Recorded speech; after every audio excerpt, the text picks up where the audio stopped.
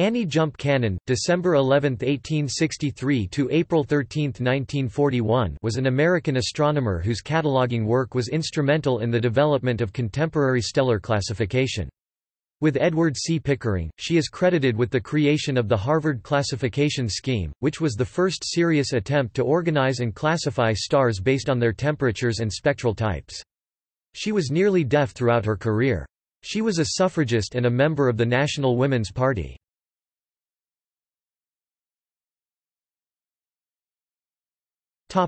Personal life. Annie Jump Cannon was born on December 11, 1863, in Dover, Delaware. She was the eldest of three daughters born to Wilson Cannon, a Delaware shipbuilder and state senator, and his second wife, Mary Jump. Cannon's mother was the first person to teach her the constellations, and she encouraged her to follow her own interests, suggesting that she pursue studies in mathematics, chemistry, and biology at Wellesley College. Cannon and her mother used an old astronomy textbook to identify stars seen from their attic. Cannon's mother also taught her daughter household economics, which Cannon would later use to organize her research. Cannon took her mother's advice and pursued her love of astronomy. Cannon suffered hearing loss sometime during her childhood or early adult years. Sources vary on the time frame and actual cause, although it is sometimes attributed to scarlet fever.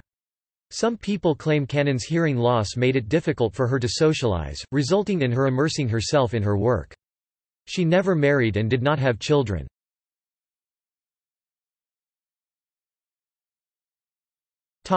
Education. At Wilmington Conference Academy, today known as Wesley College, Cannon was a promising student, particularly in mathematics.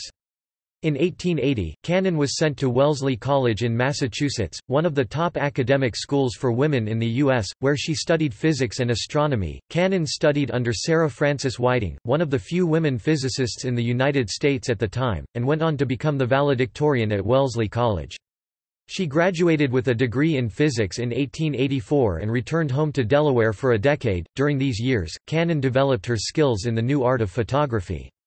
In 1892 she traveled through Europe taking photographs with her Blair box camera. After she returned home, her prose and photos from Spain were published in a pamphlet called, "In the Footsteps of Columbus", published by the Blair Company and distributed as a souvenir at the Chicago World's Columbian Exposition of 1893. Soon afterward, Cannon was stricken with scarlet fever that rendered her nearly deaf. This hearing loss made it difficult for Cannon to socialize. As a result, she immersed herself in her work. In 1894, Cannon's mother died and life at home grew more difficult. She wrote to her former instructor at Wellesley, Professor Sarah Frances Whiting, to see if there was a job opening. Whiting hired her as a junior physics teacher at the college. This opportunity allowed Cannon to take graduate courses at the college in physics and astronomy. Whiting also inspired Cannon to learn about spectroscopy. In order to gain access to a better telescope, Cannon enrolled at Radcliffe College as a special student, continuing her studies of astronomy. Radcliffe was set up near Harvard College for Harvard professors to repeat their lectures to the young Radcliffe women. This relationship gave Cannon access to the Harvard College Observatory. In 1896, Edward C. Pickering hired her as his assistant at the observatory. In 1907, Cannon finished her studies and received her master's from Wellesley College.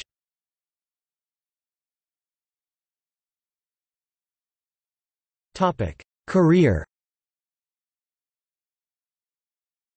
In 1896, Cannon became a member of Pickering's Women, a group of women hired by Harvard Observatory director Edward C. Pickering to complete the Henry Draper catalog, with the goal of mapping and defining every star in the sky to a photographic magnitude of about 9. In her notes, she referred to brightness as int, which was short for intensity. Pickering said that she was able to classify stars quickly. "Miss Cannon is the only person in the world, man or woman, who can do this work so quickly." Anna Draper, the widow of wealthy physician and amateur astronomer Henry Draper, set up a fund to support the work. Men at the laboratory did the labor of operating the telescopes and taking photographs while the women examined the data, carried out astronomical calculations, and catalogued those photographs during the day.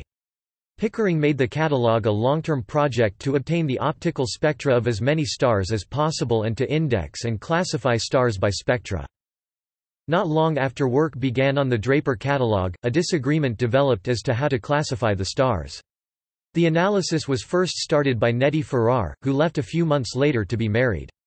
This left the problem to the ideas of Henry Draper's niece Antonia Maury, who insisted on a complex classification system, and Williamina Fleming, who was overseeing the project for Pickering, and wanted a much more simple, straightforward approach.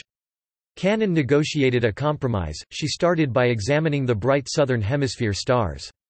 To these stars, she applied a third system, a division of stars into the spectral classes O, B, A, F, G, K, M. Her scheme was based on the strength of the Balmer absorption lines. After absorption lines were understood in terms of stellar temperatures, her initial classification system was rearranged to avoid having to update star catalogues. Astronomy students are taught to use a mnemonic of, "Oh, be a fine girl, kiss me." As a way to remember stellar classification, Cannon published her first catalogue of stellar spectra in 1901. In 1911 she was made the curator of astronomical photographs at Harvard. In 1914, she was admitted as an honorary member of the Royal Astronomical Society. In 1921, she became one of the first women to receive an honorary doctorate from a European university when she was awarded an honorary doctor's degree in math and astronomy from Groningen University. Cannon and the other women at the observatory were criticized at first for being out of their place and not being housewives. Women did not commonly rise beyond the level of assistant in this line of work at the time, and many were paid only 25 cents an hour to work 7 hours a day, 6 days a week. One of the other women in the observatory who made significant contributions, Henrietta Swan Leavitt, shared with Cannon the experience of also being deaf. Cannon dominated this field because of her tidiness and patience for the tedious work, and even helped the men in the observatory gain popularity. Cannon helped broker partnerships and exchanges of equipment between men in the international community and assumed an ambassador-like role outside of it. She wrote books and articles to increase astronomy's status, and in 1933, she represented professional women at the World's Fair in Chicago, Century of Progress. Cannon manually classified more stars in a lifetime than anyone else, with a total of around 350,000 stars. She discovered 300 variable stars, 5 novas, and 1 spectroscopic binary, creating a bibliography that included about 200,000 references. She discovered her first star in 1898, though she was not able to confirm it until 1905. When she first started cataloging the stars, she was able to classify 1,000 stars in 3 years, but by 1913, she was able to work on 200 stars an hour. Cannon could classify 3 stars a minute just by looking at their spectral patterns and, if using a magnifying glass, could classify stars down to the 9th magnitude, around 16 times fainter than the human eye can see. Her work was also highly accurate. On May 9, 1922, the International Astronomical Union passed the resolution to formally adopt Cannon's stellar classification system, with only minor changes. It is still being used for classification today. Also in 1922, Cannon spent 6 months in Arequipa, Peru, to photograph stars in the southern hemisphere. In 1925, she became the first woman to receive an honorary doctorate of science from Oxford University. In 1935, she created the Annie J. Cannon Prize for the woman of any country, whose contributions to the science of astronomy are the most distinguished. She became the William C. Bond Astronomer at Harvard University in 1938. The astronomer Cecilia Payne collaborated with Cannon and used Cannon's data to show that the stars were composed mainly of hydrogen and helium.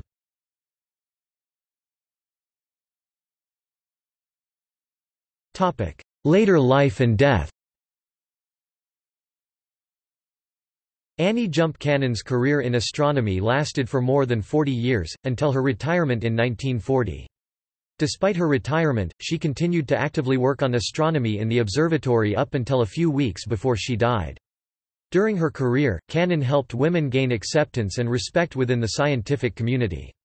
Her calm and hard-working attitude and demeanor helped her gain respect throughout her lifetime and paved the path for future women astronomers. Cannon died on April 13, 1941, in Cambridge, Massachusetts, at the age of 77. She died in the hospital after being ill for over a month. The American Astronomical Society presents the Annie Jump Cannon Award annually to female astronomers for distinguished work in astronomy.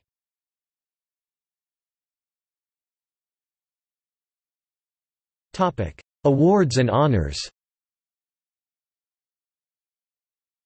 1921 – Honorary Doctorate from the University of Groningen, the Netherlands.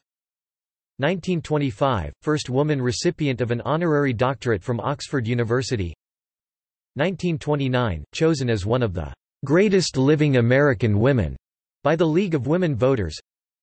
1931 – First woman to receive the Henry Draper Medal. 1932 – Won the Ellen Richards Prize from the Association to Aid Scientific Research by Woman. 1935 – Received an honorary degree from Oglethorpe University. First woman elected as officer of the American Astronomical Society. The lunar crater Cannon is named after her. The asteroid 1120 Cannonia is named after her. Nicknamed, "census taker of the sky," for classifying 300,000 stellar bodies, more than any other person. The Annie J. Cannon Award in Astronomy named in her honor, awarded since 1934 now annually to a woman astronomer in North America.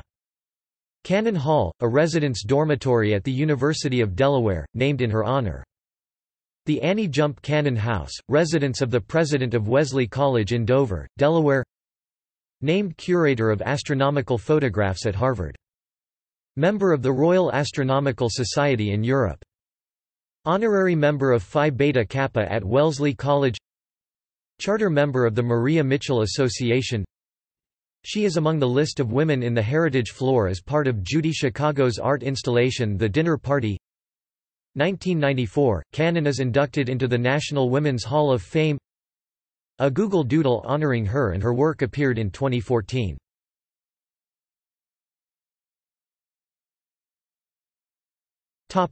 Bibliography. Pickering, Edward Charles 1918. Henry Draper Catalogue. Annals of the Astronomical Observatory of Harvard College. Cambridge, Massachusetts, Astronomical Observatory of Harvard College. LCCN 18018382. OCLC 809461762, available in an updated, corrected, and extended machine-readable version at Henry Draper Catalog and Extension Canon Plus 1918–1924, ADC 1989. Vizier Archives. Strasbourg, France, Centre de données astronomiques de Strasbourg, Strasbourg Astronomical Data Center. Retrieved 8 January 2015. Online from Harvard University at the SAO – NASA Astrophysics Data System. Abstracts linked to GIF and PDF formats. 1923. The Spectrum of Nova Aquila. Annals of the Astronomical Observatory of Harvard College. Cambridge, Massachusetts, Harvard College Observatory, v. 81 3. OCLC 786374390. 1916. Spectra having bright lines. Annals of the Astronomical Observatory of Harvard College. Cambridge, Massachusetts, Harvard College Observatory, v. 76 3. OCLC 786374401. 1912. Comparison of objective prism and slit spectrograms. Annals of the Astronomical Observatory of Harvard College. Cambridge, Massachusetts, Harvard College Observatory, v. 56 8. OCLC 786374385. 1912. The Spectra of 745 Double Stars. Annals of the Astronomical Observatory of Harvard College. Cambridge, Massachusetts, Harvard College Observatory, v. 56 7. OCLC 786374368. 1912. Classification of 1688 southern stars by means of their spectra. Annals of the Astronomical Observatory of Harvard College. Cambridge, Massachusetts, Harvard College Observatory, v. 56 5. OCLC 786363259. 1912.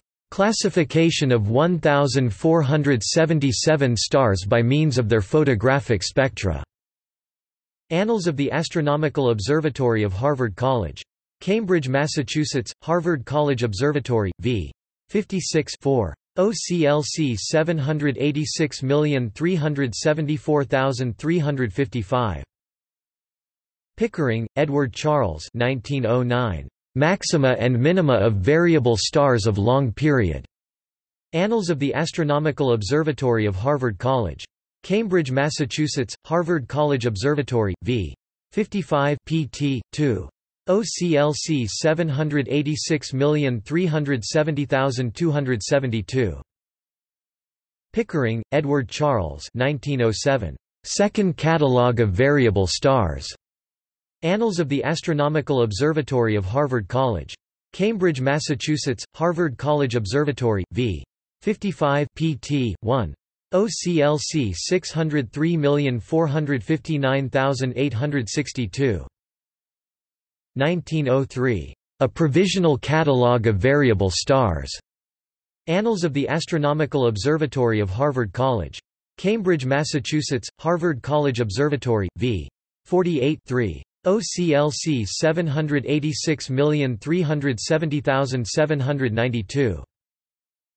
Pickering, Edward Charles 1901. Spectra of bright southern stars photographed with the 13-inch Boyden telescope as a part of the Henry Draper Memorial.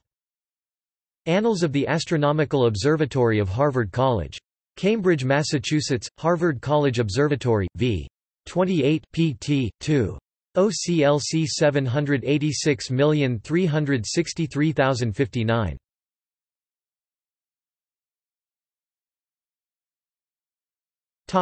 See also: Harvard Computers, Henry Draper Catalog, Sisters of the Sun, 8th episode of Cosmos, A Spacetime Odyssey, 2014 American science documentary television series.